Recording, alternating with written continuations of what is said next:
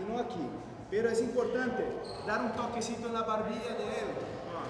Dar ese toquecito para que mire la cabeza. Jiu-Jutsu helps me a lot with my confidence, with my balance in life, in every day, in every aspect, and it's a very complete martial art.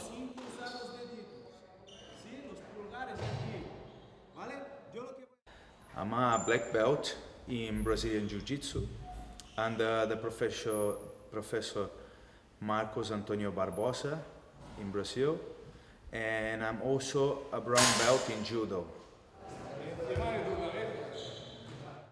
I've been training in few places, and I think you always get good things from each school or each place you've been.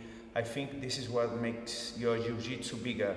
When you think that you already knows everything, I think this is when is a problem.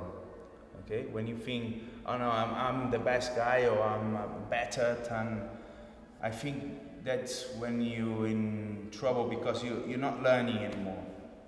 You're not open to learn. I think jiu-jitsu is who trains jiu-jitsu knows that is a martial art that is growing and is constantly changing and adapting, and you always have to be with your mind open because there are some new things always to learn. Training is different for each person. We have to be focused in different weak points that everybody has, and we try to attack these weak points with the weight, with stretching, with every different aspects that everybody has. It's very important to be a good fighter. You have to have a good mental side as well, and this all comes together with the train and what the professor passed to the students as well. I give them a very physical training and very technical as well. It's a lot of exercises, fun exercises, which you learn and you coordinate your body at the same time to be ready to fight.